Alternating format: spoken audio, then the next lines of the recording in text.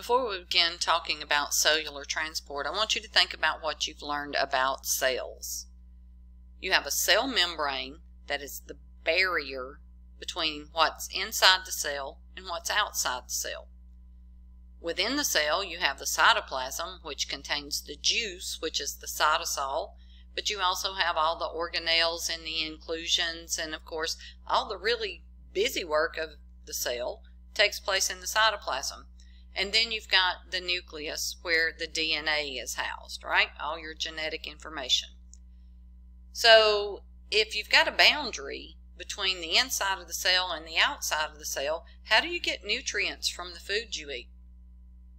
Well, the nutrients go into your digestive system, but it has to get out of the digestive system and into the cardiovascular system, into the bloodstream, right? The blood's got to carry those nutrients all throughout your body. And then it has to get into the cells so it can get to all those little organelles in there and do work, right? So in order for nutrients and hormones and waters and electrolytes and all the stuff that we need to get into cells, it has to take a part of an action we call cellular transport, which uses the cell membrane and its characteristics to get things into and out of the cell. So we're going to talk about the way things move and whether things are moving from where there's more to where there's less, or in some strange cases, whether things are moving where there's already more to where there's already less. So I want you to think back to when you were young and perhaps you were dyeing Easter eggs, and you took those little Easter egg dye pellets out of the package you got at Walmart and you put them into a container of water. And when you first put that dye into the container of water, all your dye was in one place. Now this is showing adding a liquid dye, but it's the same idea. You start out with all the blue stuff in one area, and then after a few minutes the blue starts to move all through the water, and even more after more time has passed, until you wind up with all the water and all the dye the same all throughout that solution. Well, you had to have dye particles move from where there was more dye to where there was less in order to reach that equilibrium. So that takes us to the first thing we're going to talk about, and that is how things are moving across that selectively permeable cell membrane, which allows some things to move and other things can't. What does passive mean to you? Passive means no resistance. So if I push against a door and it opens easily, there was no resistance. Didn't take a whole lot of energy for that to happen. As a matter of fact, if we're talking about moving things across the cell membrane, it takes no energy at all, because things move from where there's more to where there's less. But if there's resistance, that requires energy, right? So if we're moving things in the opposite way that it wants to normally happen, that's going to require we use energy. So that's going to be active transport. So in passive transport, we're going to see 4 different examples of that require no energy: simple diffusion, facilitated diffusion, osmosis, and filtration. Now, I mentioned using energy. What is energy? The ability to do work, right? What's the energy molecule that we as humans use? ATP, adenosine triphosphate. Passive transport requires the input of no energy. Active, think active, right? That's work. So that requires the use of energy. It requires us to utilize stores of ATP and to make more ATP. So a solute pump, vesicular transport, including endocytosis and exocytosis. What's a pump? If you're going to pump air into a tire or pump water out of your boat, that requires energy. And vesicular transport, think of that as packing things in a suitcase and moving them from point A to point B. Well, that requires some energy too. So let's get started first looking at our mechanisms of passive transport. So diffusion, simple diffusion, is the movement of a solute across a cell membrane along a concentration gradient. Now remember, you've learned about solutions. So a solute is what is dissolved in the solvent. So for instance, if you have salt water, water is the solvent, solute is the salt. Okay, same thing if you've got sugar water. Sugar is the solute, water is the solvent. So your body wants to maintain a certain equilibrium, but we don't always have an equilibrium, so things have to move from where there's more to where there's less, as long as it can easily diffuse across that membrane. Now that's the same thing with the example I used a while ago showing you the dyes. The dye was in one place, and over a period of time you had dye particles move until you reached an equilibrium. Well, if we have a whole lot of little green little blue hexagons on one side of our cell membrane and none on the other, so here in the extracellular fluid, you see we've got a whole lot of these little blue things. We don't have any on the inside, so there's more, there's less. So the movement of these little blue hexagons across the cell membrane from where there's more to where there's less to reach an equilibrium, that's the way some things move in the body, and that's called simple diffusion. So it's moving along a concentration gradient, and that's the driving force for that movement, because equilibrium strives for getting things the same. So these are solutes that can pass through that phospholipid selectively permeable cell membrane, moving from higher concentration to lower concentration. Now this is a non-selective process, so it's not little blue hexagons can get across but little purple ones can't. But it is based on the size of the molecules. So the molecules have to be small enough to move across the membrane, and also the solubility of the solute. So some things can move across the lipid membrane because they're lipid soluble, and when lipid meets lipid, it becomes one great big old lipid, right?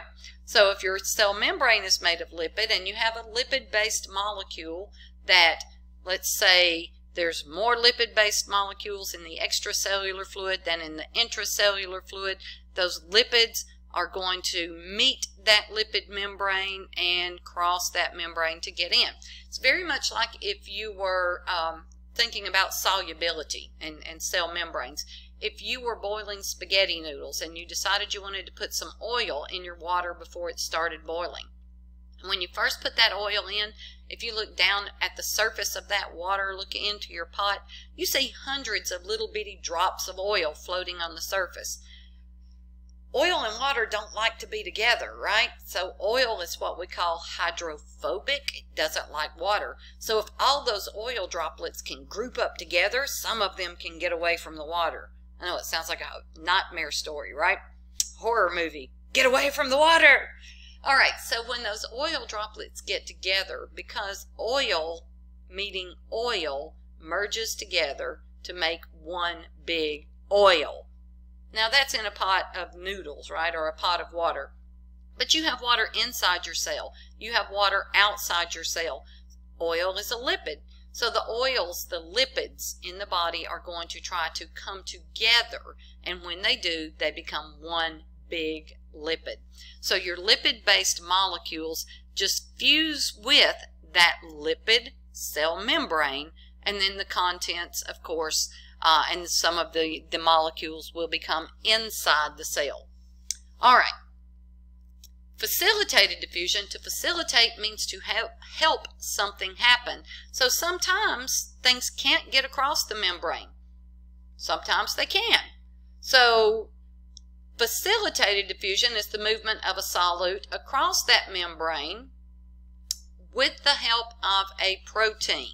Now remember, when you learned about cell membrane structure, you saw that there were some transmembrane proteins that ran from the intracellular environment through the membrane to the extracellular environment. So here we've got little purple balls going through just simple diffusion. Perhaps they're lipid soluble. Perhaps they're really small. Doesn't matter. They don't need any help. They move from where there's more to where there's less. Here we've got little orange triangles. Now, little orange triangles can't do like little purple circles. They have to have some help. So, but they still want to move from where there's more to where there's less. So there's a channel protein here, which allows little orange triangles to move from outside the cell where there's more to inside. So this channel is facilitating the movement of those little orange triangles.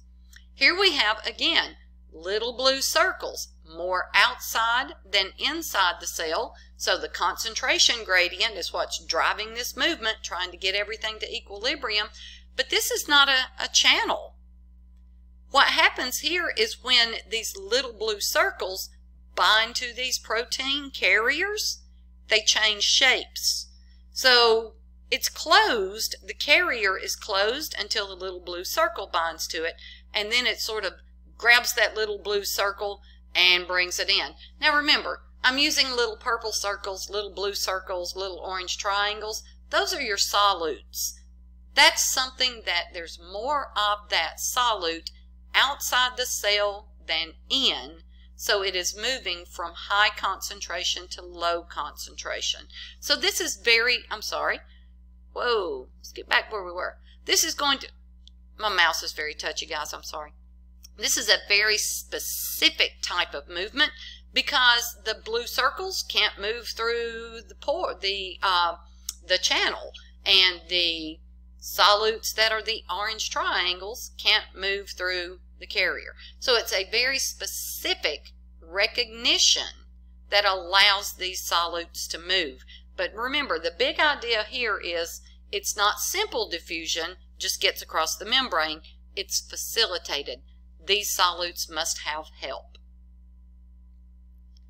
We want to talk about osmosis, but before we do, I want to point out the difference in osmosis and diffusion. So we saw simple diffusion and we saw facilitated diffusion. In both of those cases, the solutes were moving from where there was more to where there was less.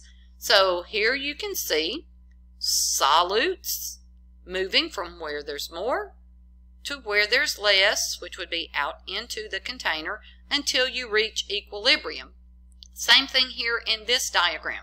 You have a high concentration of solutes, low concentration of solutes, and as long as those solutes can get across that membrane, then you're going to reach equilibrium on each side of that membrane. But what if the solutes can't pass? Will we ever reach equilibrium? The solutes can't move. Osmosis allows us to reach equilibrium, same concentration, across the membrane when the solutes can't. When the solutes can't move, the water can. So let's look at the second part of the diagram here. Okay, we've got a whole lot of solutes on the right side of this container. We have a lower number of solutes on the left side of the container, but the membrane won't allow the solutes to pass. Water will always move across cell membranes. We want equilibrium in the body. So what happens, instead of the solutes moving, because they're not able to, the membrane is not permeable to them, the water's going to move instead. So the water from here is going to move to here until we reach equilibrium. This is how water moves around in your body. If you're sweating, you're losing tissue fluids, right? Well, what happens? Water moves from your blood out into those tissues and you become dehydrated, right? When you become dehydrated, then your brain's going to be triggered for you to drink water. So let's say you go and get a drink of water, and now you've got water in your digestive system, but your water in your blood is low because you moved it all out to your tissues. What do you think is going to happen? I knew you got it.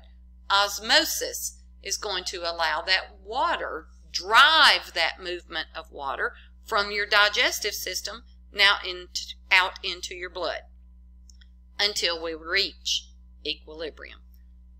Man, I'm telling you, the human body is so cool. All right, so the difference in osmosis and diffusion.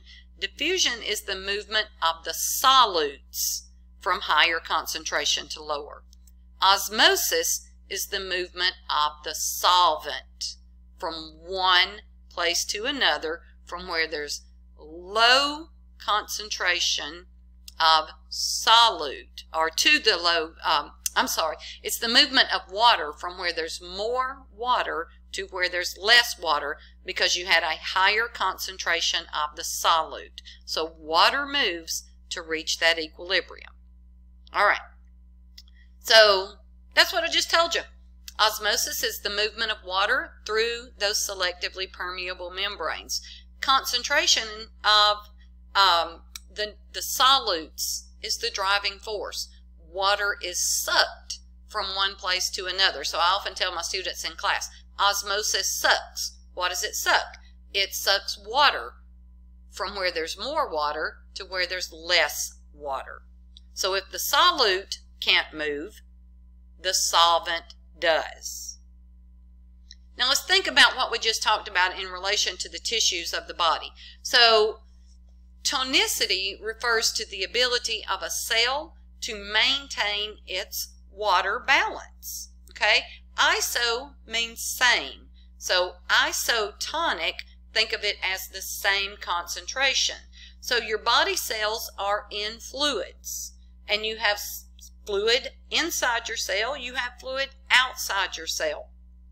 So if you have an orange body cell in blue tissue fluids, okay, and in the fluids of the tissue, so this is extracellular, you have 0.9% sodium chloride, and inside the cells you have 0.9% sodium chloride, then that is known as isotonic solutions. Iso is same, okay? So remember, osmosis is the movement of water from where there's more to where there's less. If the solutions are isotonic, then what do you think happens? Does water move in the cell? Does water move out of the cell and into the tissue fluids, into the extracellular fluid? Well, you might be thinking, well, it's the same, so neither side is going to lose water, which also means neither side is going to gain water. So now, don't guess water moves, right? Wrong. Water does move, but water moves into the cell and out of the cell. The cell doesn't gain water, the cell doesn't lose water, because there's no net movement. Water constantly crosses cell membranes, but because the solutions are isotonic to each other, neither inside the cell is gaining or losing, or outside the cell is gaining or losing water. So iso is same. A hypotonic solution, hypo is under, so the solution is less concentrated. Okay, so 0.5 sodium chloride is less concentrated than 0.9 sodium chloride. So this outside the cell is a hypotonic solution. So now if we're looking at concentration, does 0.9% have more water, or does 0.5% have more water? Well, the one that has the most sodium chloride has the less water, right? So we have more sodium chloride inside the cell. We have more water outside the cell. Can you guess what's going to happen? You can if you know osmosis, because water moves from where there's more to where there's less. So water moves from the extracellular fluid into the cell, and the cell swells up like a great big old water balloon that you put too much water in, and the cell membrane can rupture, and that is what we call cell lysis. So the cell is rupturing. And that takes us to the other side of the coin. Hyper means over, more, too much. So a hypertonic solution is more concentrated. Okay, so inside the cell we still have 0.9% sodium chloride. Outside the cell we've got 2% sodium chloride, so less than 1% as compared to 2%. So if we're looking at concentration only, outside the cell in the extracellular fluid, 2%. Inside the cell, 0.9%. So by concentration, which has more water? Extracellular fluid or intracellular fluid? Correct.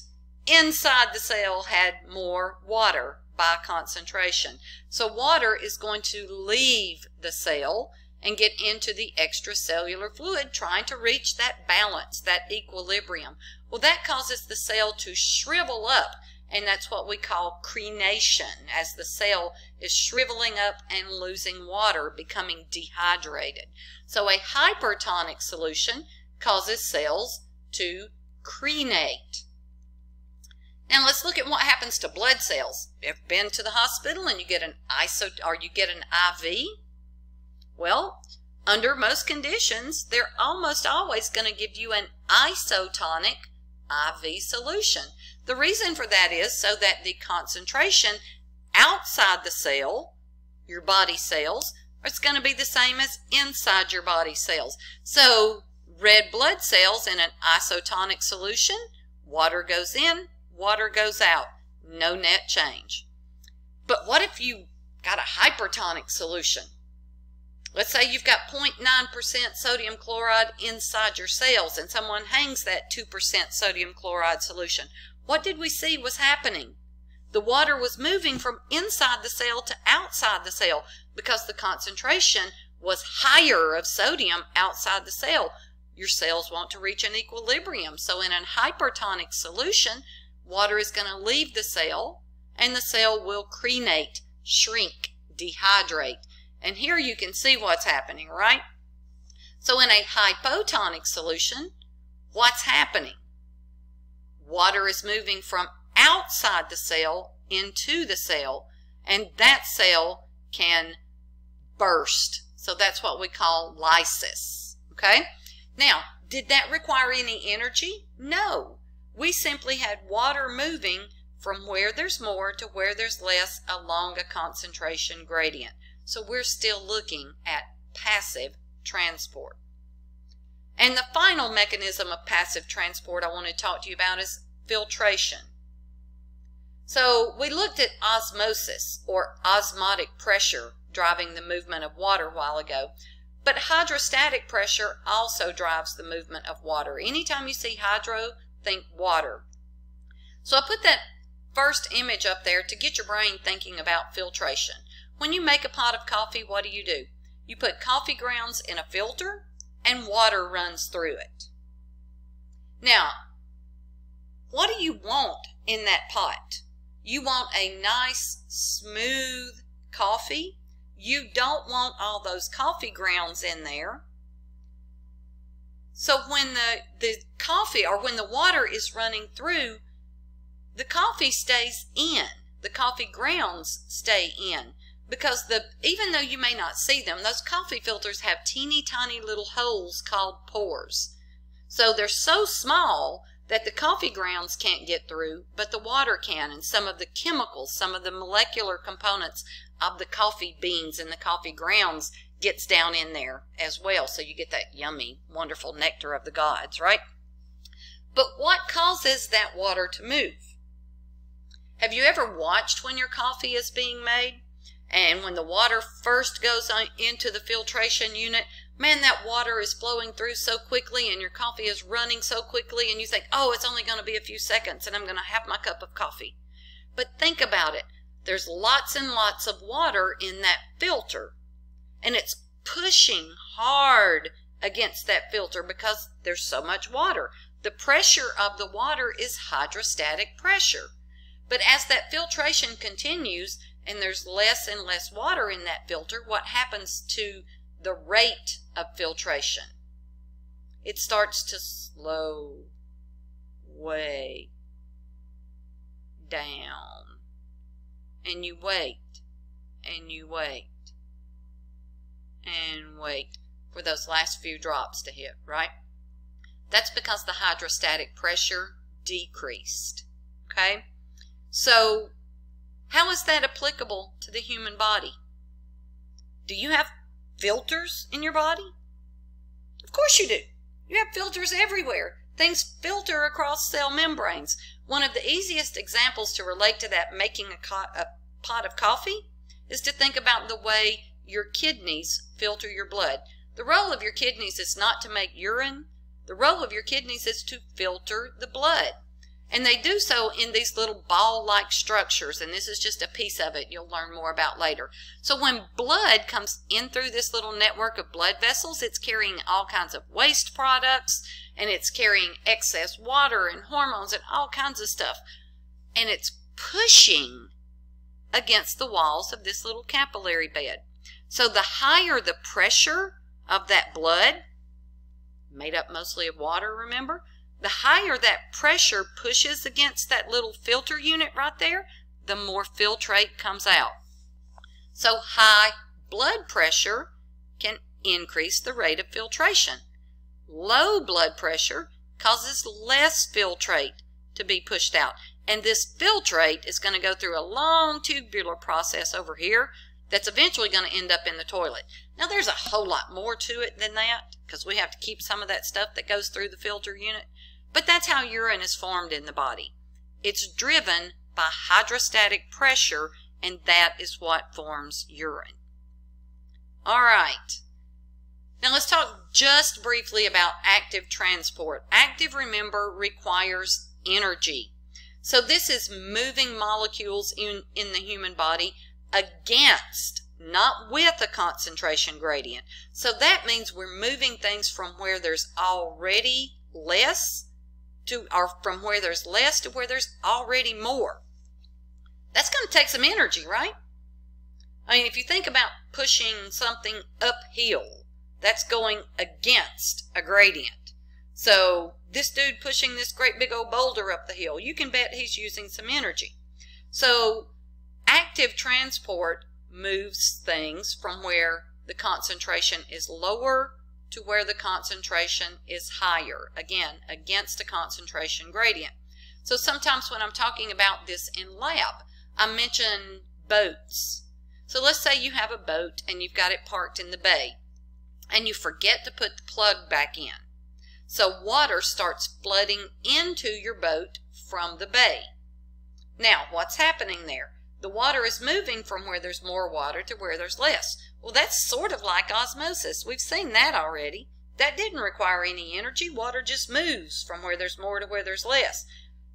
But I don't think you want to let that get to equilibrium, right? Because if it does, that means your boat's underwater. So what do we do about that?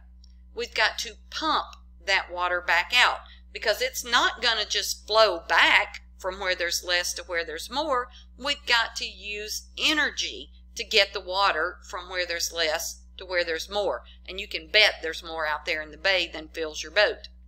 So what kind of energy do you use? Well, you can take a bucket and you can scoop the water. That requires energy. That requires your energy, ATP. Or you can turn on your pump. That requires energy, electricity, or gasoline. But either way, in order to move something from where there's less to where there's already more, that requires energy. So ATP can be used to power pumps in the human body to move things such as sodium and potassium from where there's more to where there's less. And it sometimes does so by changing the shape of those carrier proteins so that it can move substances across the membrane, such as our sodium-potassium pump that I mentioned a while ago. Now, I don't want you worrying about remembering all the steps of this. You're going to get more of this later. But for now, what I want you to see is here's your sodium-potassium pump. ATP is being used to change the shape to move sodium and potassium from where there's more to where there's less. It requires energy, adenosine triphosphate. One last slide. Now, vesicular transport is also, just like sodium and potassium pumps, it is also active transport. Remember, active requires energy. Now, this particular image doesn't show where the ATP is being used, but this is a process that is driven by ATP. Molecules have to be taken inside the cell, wrapped in a vesicle, which is like a little bag, transported across the cell, and then perhaps used or perhaps sent out, like taking out the trash. So let's look at what's happening here. We have little green balls. Again, don't care what they are, they're solutes. We want to move them inside the cell. So when these little green balls hit the cell membrane, they can't cross. So we start folding the membrane around them, creating a container. That container is going to surround the solute and bring it inside the cell. So that is known as endocytosis. Now, once those solutes are inside the cell, we use them for whatever job that solute is needed for inside the cell. And then we transport them across the cell in the vesicles, which are little bags of membrane, remember. And then in many cases, we need to get rid of that solute and perhaps waste products. So the little vesicle gets moved to the back to the membrane of the cell, and remember, it's made of membrane. Lipid meets lipid, fuses together, and exocytosis of the contents of the vesicle occurs. Now, endocytosis brings things into the cell. Transcytosis moves things across a cell, little green solutes in this case, and exocytosis allows things to be taken out of the cell. And when solid particles are moved into a cell, that is called phagocytosis, and we sometimes call it cell eating. When liquids are brought in, that is pinocytosis. So I often tell people, remember, phagocytes are cells that eat. Pinot, think of Pinot Noir or a pina colada. Either way, you're drinking it and bringing it in. Eat, cell condition. Drink, cell condition.